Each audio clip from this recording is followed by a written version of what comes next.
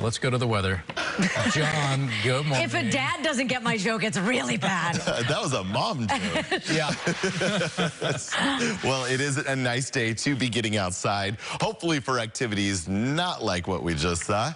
Much more comfortable in the forecast ahead of us, too, which is going to be a real good change of pace from the heat we've been in the midst of so consistently inland lately. San Jose, you're going to be right up next to 90 again today, up to 87. You're already nice and sunny.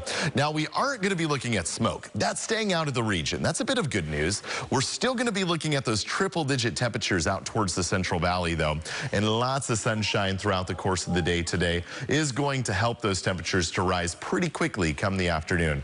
There's your triple digits from Bakersfield, Fresno, up to Sacramento and Redding.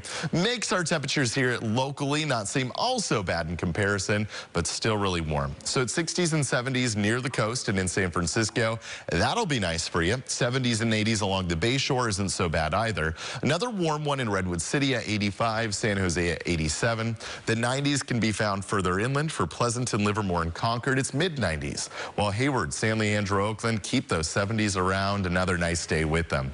Still near triple digits in Antioch and Pittsburgh, while Vacaville at 101. Napa, Sonoma on over to Santa Rosa, all the way down to San Rafael, consistently in the 90s.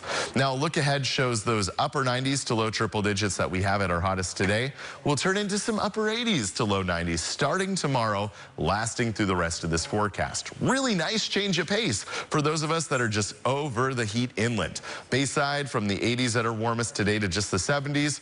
At the coast, you'll keep those 60s consistent all the way through.